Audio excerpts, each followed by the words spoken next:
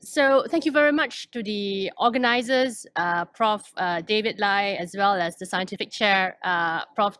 Paul Tambayer, for giving me this opportunity to share what we have been doing. So we've just heard from Prof. Guy Thwaites about the role of steroids. And I'm just going to tell you right up front that steroids are not everything in TB. And I'm going to introduce some key concepts with the hope of trying to further improve clinical care in our TB patients. These are my disclosures. I'm going to first introduce the importance of neutrophils in host pathogen interactions in TB. And then show you some work that we have been doing on diabetes and TB. And those of us who treat TB do know that diabetes actually worsen the immunopathology in TB. We're trying to get some glimpse as to why that happens. And I'm going to give you some data with regards to what we've been doing for CNS TB.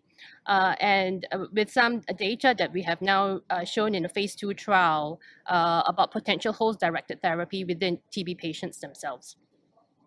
So neutrophils have been, as we know, have been pretty much underplayed in the role of TB. We've been taught in our biology days that TB typically it's macrophage and dendritic cells, antigen-presenting cells.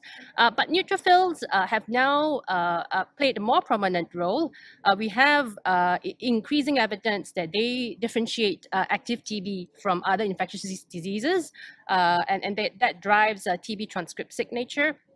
MTB also infection also exploits neutrophil inflammation, and it causes more tissue damage. And severe TB itself in humans is associated with neutrophil abundance. As you can see from our full blood count from our TB patients, quite often than not, you do see some predominant neutrophilia over there. So I'd like to introduce the concept of a matrix degrading phenotype, and that's predominantly driven by host human matrix metalloproteinases. What are MMPs? They are proteases that degrade all extracellular matrix at a neutral pH, and they're involved in key immunological and pathological roles in TB. So what happens in the matrix degrading phenotype is whereupon the activity of these host MMPs are unopposed by the endogenous tissue inhibitors of metalloproteinases, or TIMs as we call them for short. MMPs have been shown by Lali Ramakrishnan's group to be involved in mycobacteria granuloma formation in the zebrafish model.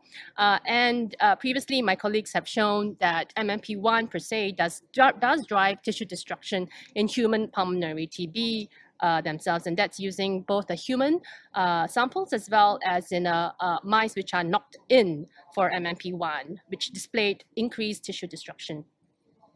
And what happens within the pathophysiology of TB infection itself, it's that on infection, there are mononuclear and neutrophil recruitment, and subsequently the formation of the caseous necrotizing granulomas itself. And this granuloma actually sits on the buttress of a stable extracellular matrix. And for reasons such as immunosuppression or other endogenous reasons, there are increase in MMP activity leading to matrix degradation of the extracellular matrix, and then that leads to the release of matrix degradation products such as P3NP and desmosine, and also the erosion of the granuloma into the bronchus and further dissemination of MTB. So for some of you who may not be aware, the extracellular matrix that are important within the lung itself are collagen, gelatin, and also elastin, which provides the elasticity when we inhale and exhale. So previously, we've shown that MTB in neutrophils do degrade type 1 collagen, which is the main structural matrix in the human lung.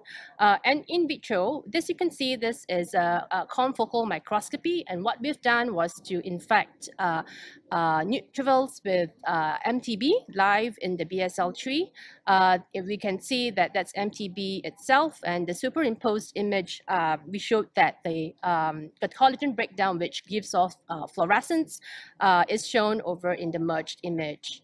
So doxycycline is a US FDA approved MMP inhibitor for gum diseases or periodontitis.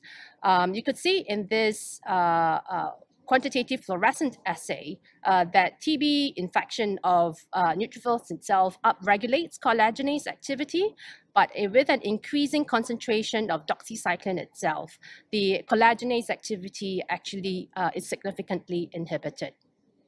So what happens in TB patients? So these are, this is a study that was done in collaboration with our colleagues over in Peru, and they have recruited 108 TB patients together with their household contacts.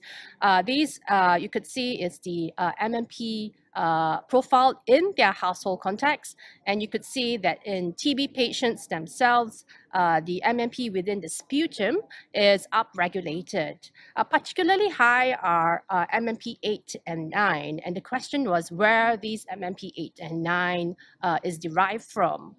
So I have then profiled the neutrophil markers. We know that myeloperoxidase as well as neutrophil gelatinase associated lipocalin are quite robust neutrophil markers. And we have shown that within TB patients themselves, these neutrophil markers are also increased.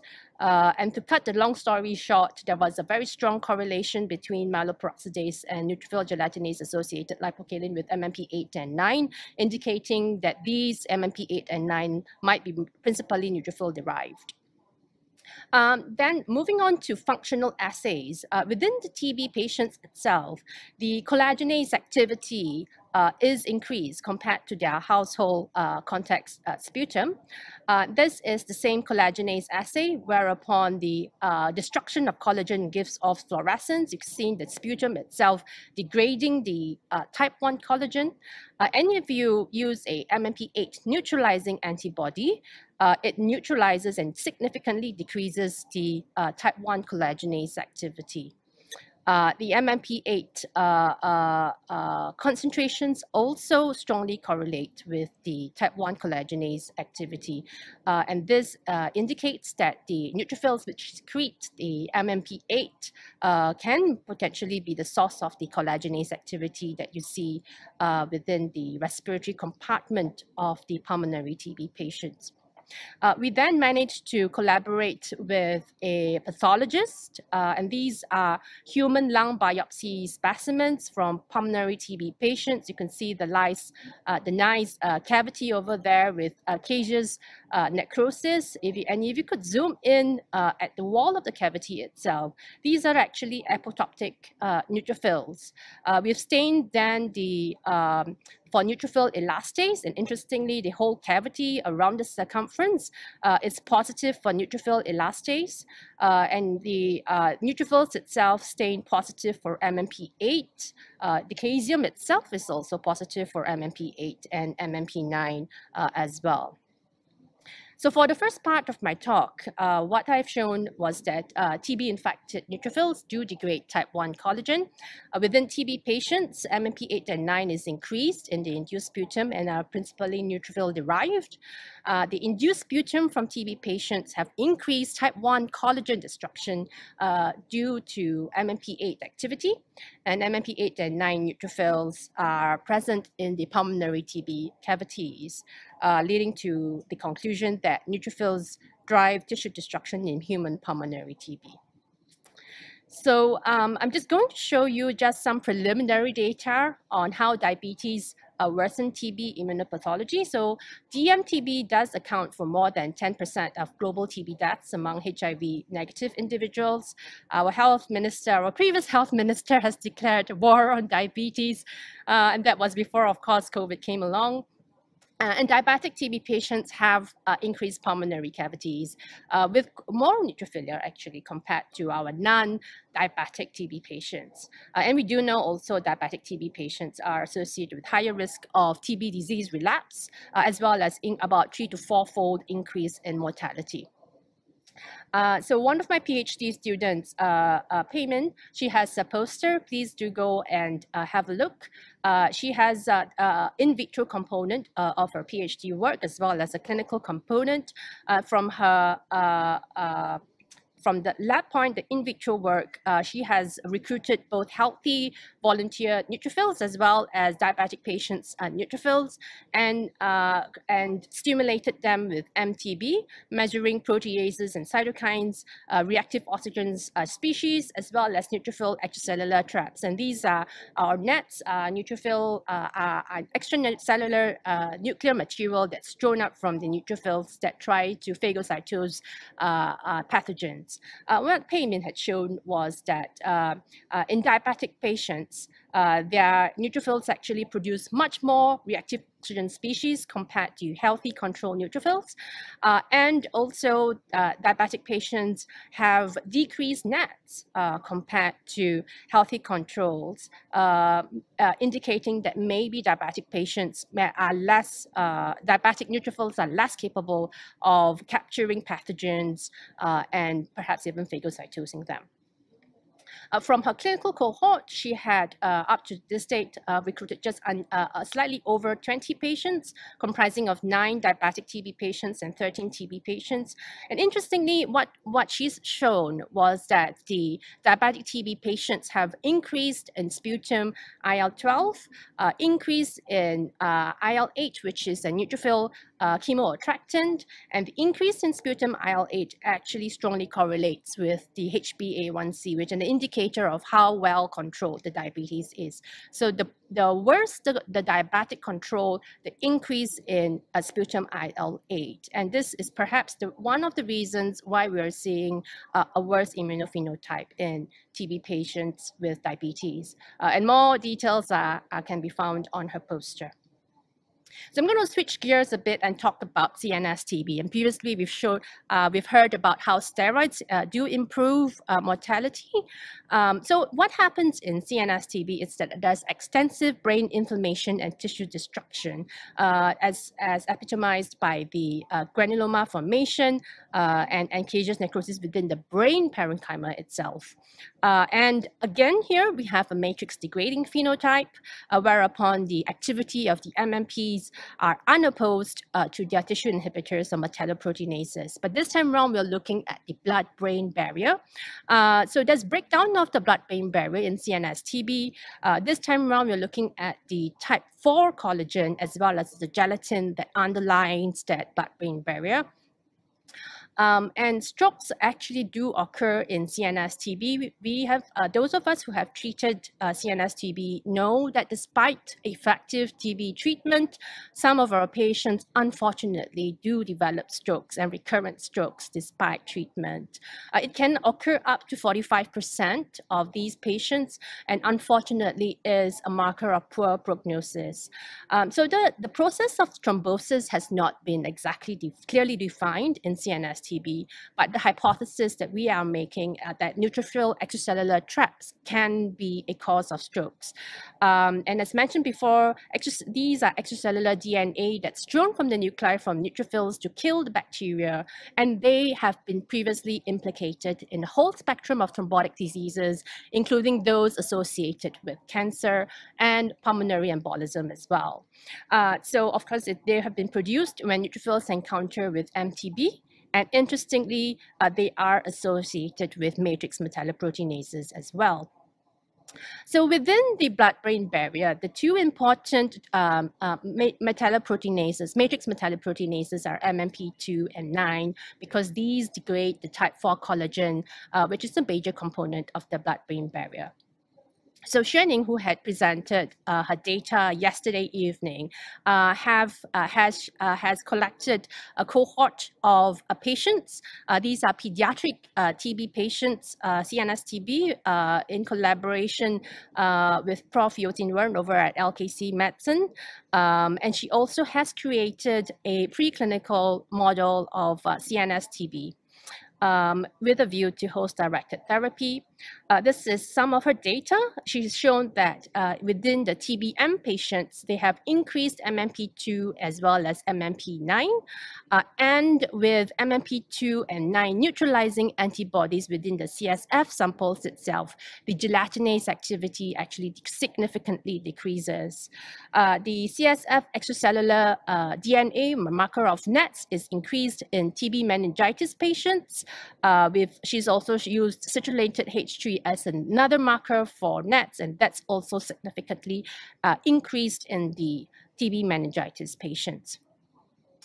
She then looked at radiological outcomes. These are looking at leptomeningeal enhancement as well as hydrocephalus. I'm not sure whether you could appreciate over where you're sitting or viewing from, but this is just an example of a child with a normal CT brain, and this is a child with a hydrocephalus as well as leptomeningeal enhancement. And what she's shown was that in patients with leptomeningeal enhancement, the CSF MMPs are increased, and in those with ventricular dilatation suggestive of hydrocephalus, the MMPs are also increased.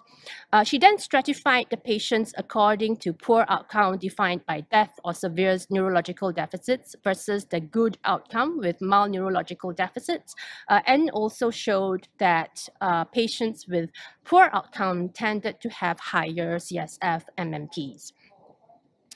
And she then further verified it in an animal model, and this is by introducing live MTB into the ventricles of the patients by a very rather good technique. And you can imagine this is 1 centimeter. She managed to inject live MTB into the ventricles of these mice. And after 3 weeks of infection, harvested the various organs. You could see here, this is quite reminiscent of the typical granulomas that we see in CNS TB patients, and these are positive for acid-fast bacilli. She showed that the mice have increased in MMP2 and 9, and we've then looked at using an MMP 2 and 9 specific inhibitor called SB3CT. You could see in this pilot data of the mouse model that SB3CT itself significantly improved the survival compared to the infected mice alone. MMP9 also is significantly decreased in the SB3CT plus anti-TB group compared to the infected mice alone. And we're in the midst of further increasing the sizes. And I can tell you right now that the SB3CT group in the larger cohort of mice actually showed significantly improved survival compared to the anti-TB group itself. So this is data that we are hoping to share in due course. I'm just going to now switch gears into translating our findings into human TB studies, and that's the role of host-directed therapy. Dr. Baichen, who's our senior research fellow, has a poster on it, so please do go and have a look. So we asked the question whether doxycycline could decrease TB tissue destruction. We might recall that in one of the slides I showed you before that doxycycline could significantly decrease the collagenase activity in the neutrophils, which are infected with MTB. So we managed to carry out a phase 2 clinical trial in pulmonary TB patients. And doxycycline, as previously mentioned, is an MMP inhibitor for gum disease. In other forms of lung diseases, such as chronic obstructive pulmonary disease and asthma, it's been shown to improve outcomes. And also, as an added side point, it does improve, it is bacteriostatic. And one of my colleagues had previously shown that MTB growth in terms measured by optical density is decreased in the dose-dependent concentration with doxycycline itself. So we set out to do this phase 2 randomized placebo-controlled trial looking at 30 pulmonary TB patients and 10 healthy volunteers itself. We randomized the patients into 2 arms, n equals to 15 in each arm, into doxy or placebo, and all of them received standard anti-tubercular treatment. The intervention was for a short 2 weeks that was based on a previous study that showed that MMPs decreased most rapidly within the first 2 weeks, and therefore we decided just to give a short 2 weeks to determine how much effect we could see, and to also determine whether there are any other adverse effects that we should look out for. We looked at the chest X-ray and also collected induced sputum, blood, and urine from these patients.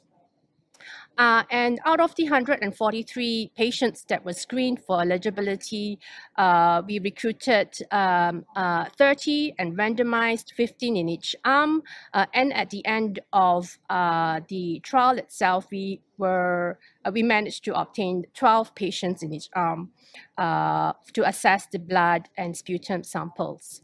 So in short, within the system itself, plasma MMP1 started to decrease at day 14, but interestingly, managed to meet statistical significance at day 56. So somehow there seemed to be a post-antibiotic effect itself. MMP8, as you could recall, might be neutrophil derived, nearly meets statistical significance, whereas the TIMPs themselves do not change with doxycycline intervention.